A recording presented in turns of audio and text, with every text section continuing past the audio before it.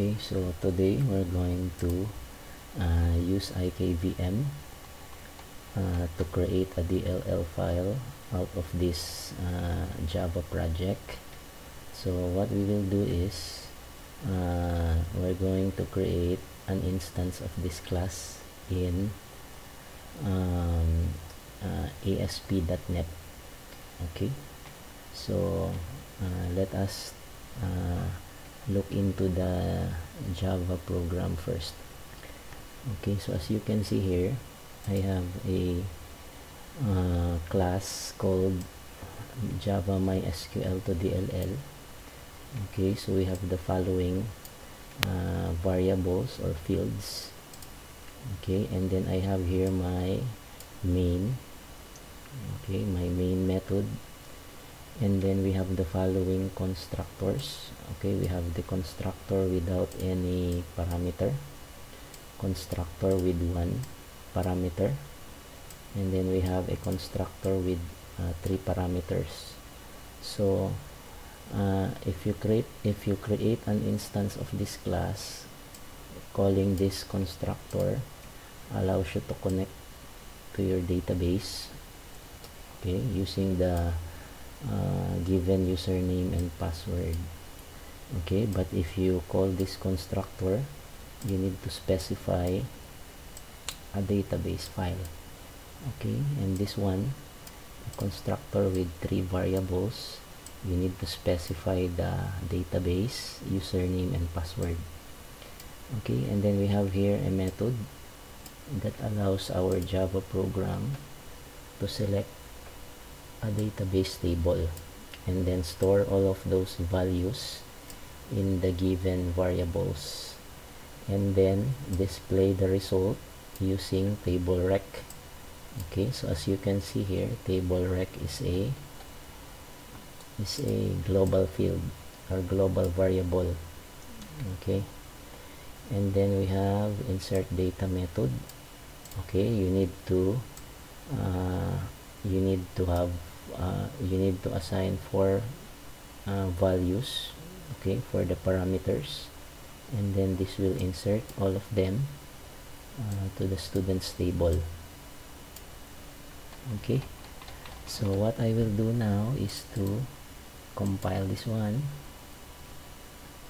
Okay, right click, build. Okay, and then I'm going to copy this one.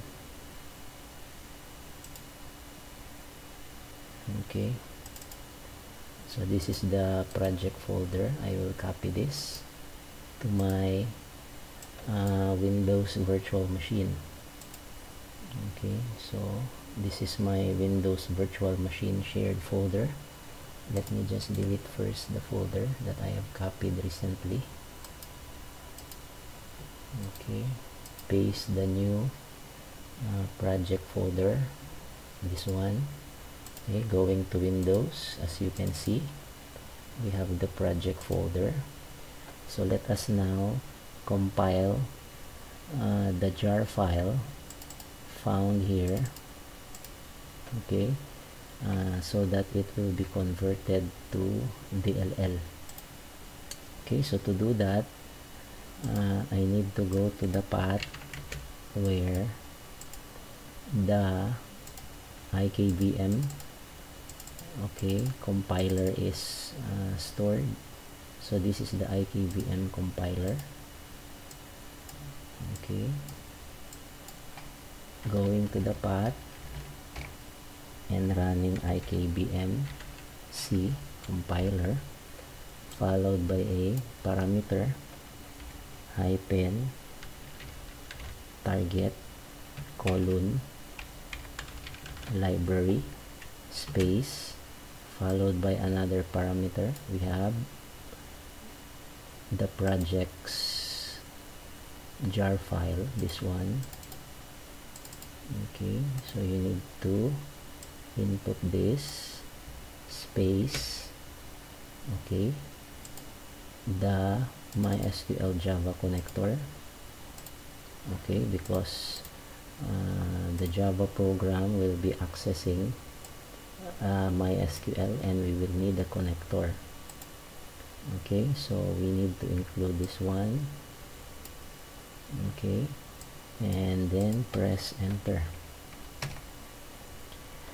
Okay, so the resulting file is Java MySQL DLL. Okay, we're now going to use this in our Visual Studio project. Okay, so to install Visual Studio project, okay, I will give you this link. I will just post this in the description of this video. Okay, so let's go back here. Okay, so since I have already installed Visual Studio, okay, I will create a new project. Okay, using the DLL we just created. Okay, so Windows form. Okay, so we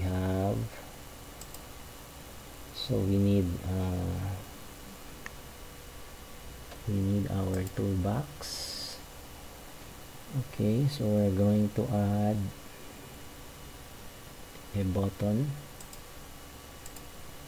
Okay, so by clicking this, if you double click this button, okay, it will create a method for you. So this is, by the way, C#.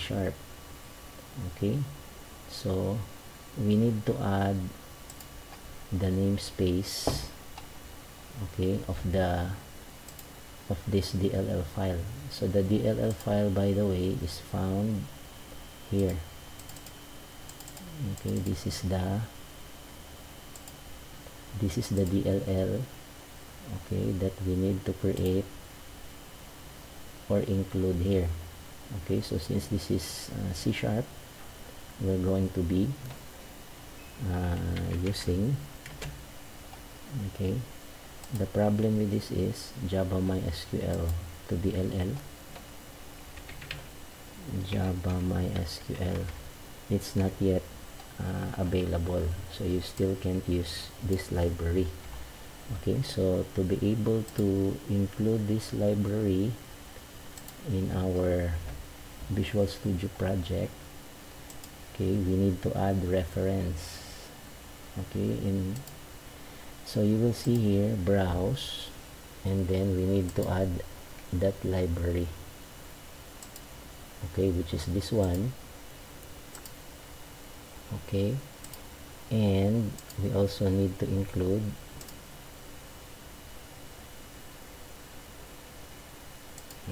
another library for OpenJDK, this one, IKVM OpenJDA core. Okay, using the following DLL files, you can now use Java MySQL to DLL. Okay, which is the entire Java class, okay, called Java MySQL to DLL.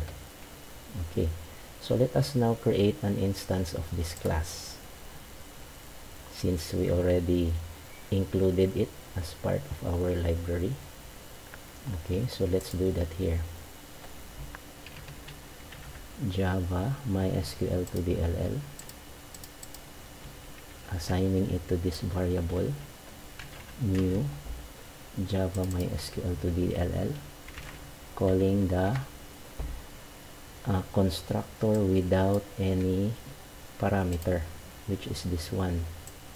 Okay, so we're calling this constructor, but if you wish to call the constructor with a parameter, okay, like this, for example, okay, we can add something like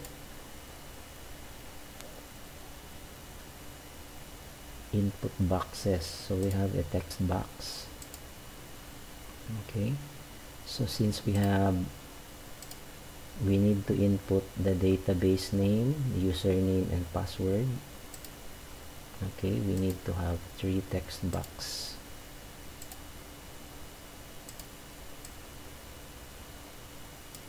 Okay. Okay, let me just put some label.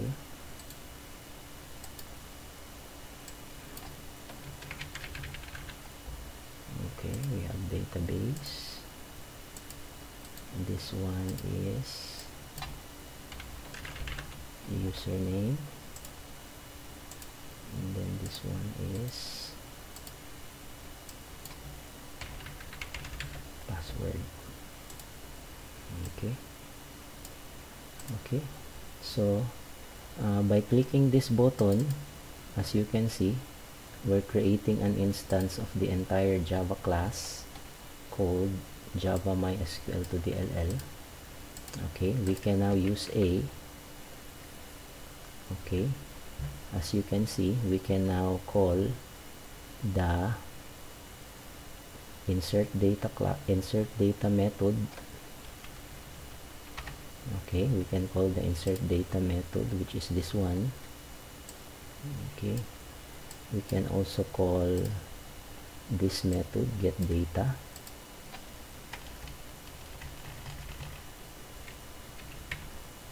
Okay, this one.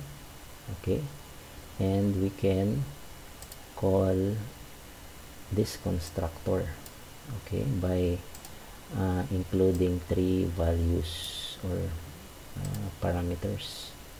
Okay, so in this case I will be using this one is called, okay, this one is called text box 1. Okay, and this one is text box 2, as you can see here. Okay, so I will simply input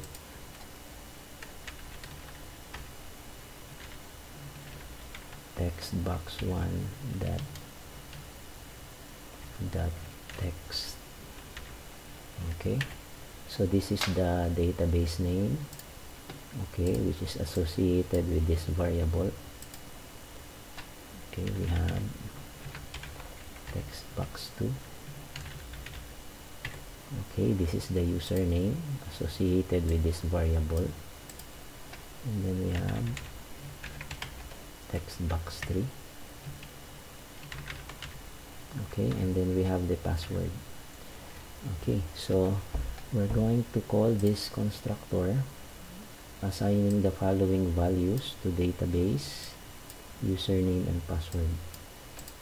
Okay, so next we're going to call this method because we're going to insert the data. Okay, insert data. Okay, so as you can see, insert data requires 4 parameters or values. Okay, so given the following 1, 2, 3, 4. Okay, so we have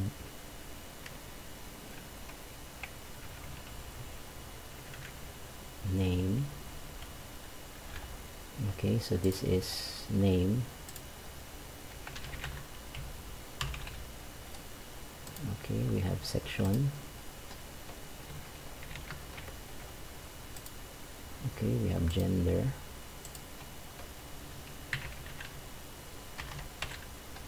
Okay, and lastly address. Okay.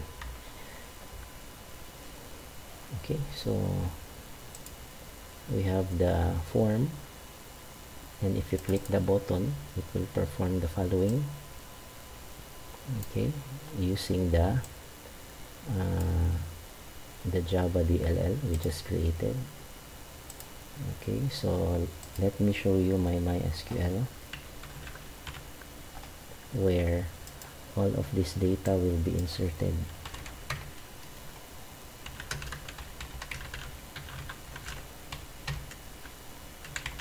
Okay, let me delete first the table. Okay. Okay, so let's run the program.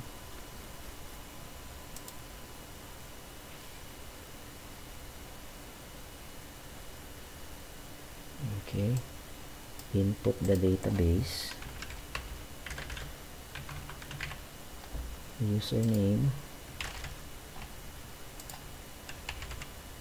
Okay, submit or perform the insert data.